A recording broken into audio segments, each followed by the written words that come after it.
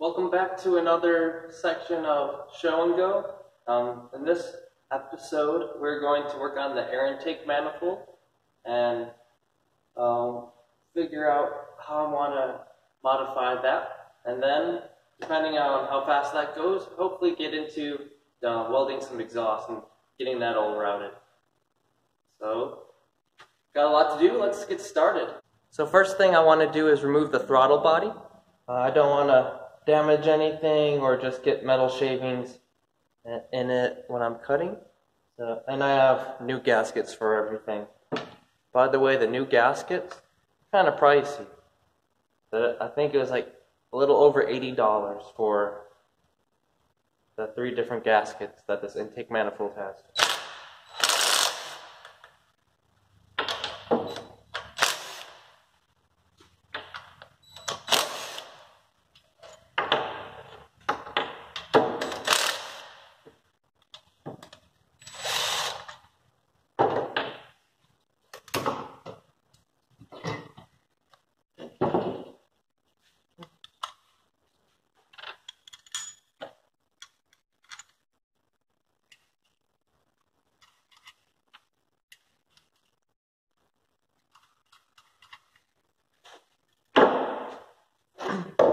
Next thing I want to do is remove this little metal plate here on the back. I'm just curious on what's inside before I cut it. And so hopefully this will open a little portal so that I can look into this intake manifold.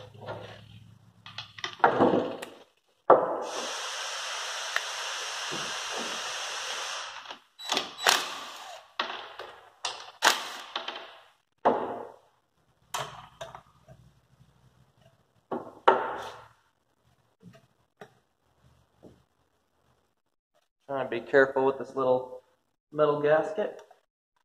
I don't want to damage it. I don't have a new one.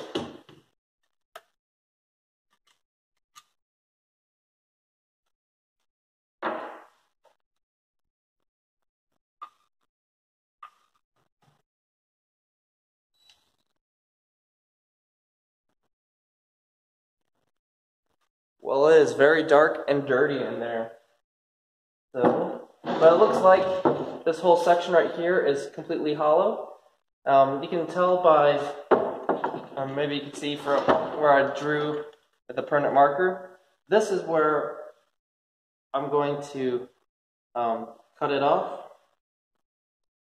So that way I can weld on a plate here and relocate this part of the throttle intake manifold over here, which I'll explain after I'm done cutting. So I'll chop that up. So I have the throttle body chopped off. Well, I guess not the throttle body, but what the throttle body bolts to. It's not the straightest, but it should be pretty good. I have a friend and that's a fabricator and really good at welding that I'll be taking this to him tomorrow. Right now it's Friday and I started working on this after work.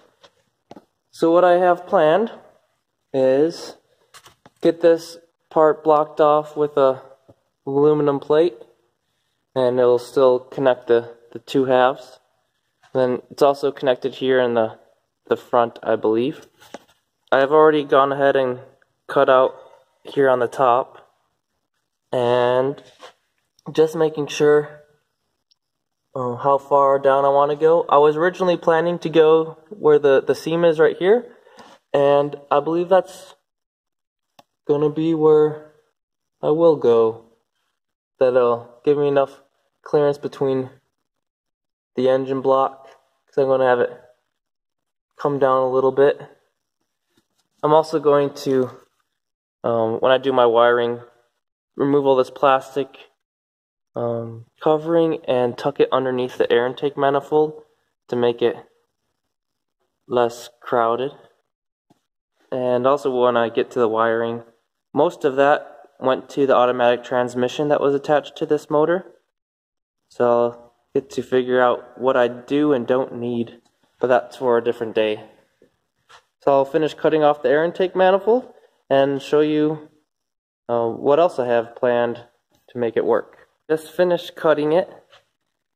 Took a little bit of time to cut it with just like the cutting wheel. So this is where the throttle body was. I'm just going to weld a plate onto that. I think I may have said that earlier. Sorry if I'm repeating myself. And this is the little plate I cut off. But I'll turn my light on, see if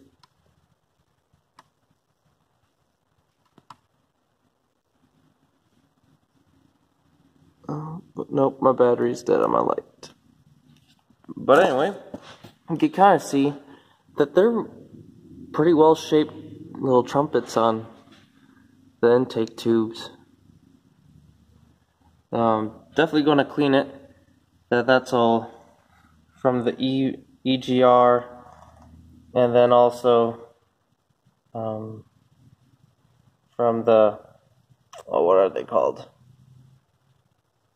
The vacuum lines that go into the valve covers, you get a lot of oil and carbon buildup. I'm going to be using a oil catch can and deleting the EGR, so it'll prevent a lot of that gross buildup. Also, after you're done cutting, and after you're done welding it, you'll want to wash it really well. You don't want any of those little metal bits getting sucked into your engine. I also finished making the little template. I'll use this to know how to cut my pieces of aluminum that I'll end up welding on.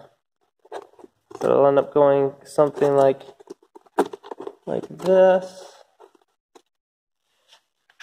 And throttle body, something like that.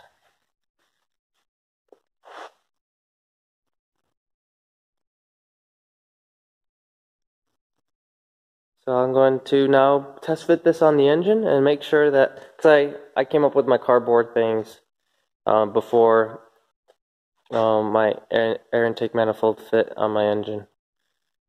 So let's see how that goes on the engine. So here's it mocked up in the engine. This will go right here. Plenty of space for a pod filter. The only thing that I might end up changing the angle just slightly, so that way I have more clearance between the throttle body and my front strut.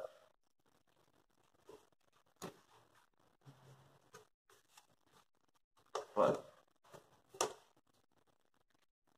they'll have this going level with the top of there, so it should put me about ½ inch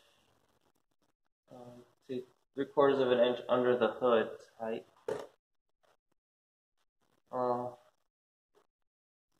Might be close. Yeah, so definitely it'll take a little bit more tweaking, but that's the idea of how I'm going to have it work. Well, that's a wrap for today. That I was able to finish everything I wanted to with my air intake, at least.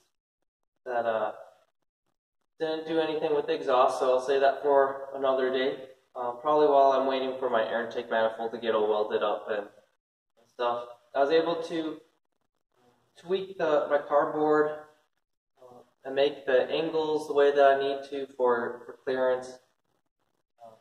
You can make your own like I'm doing. You can also buy ones through Minitech that they've already done all the measuring, all the figuring out.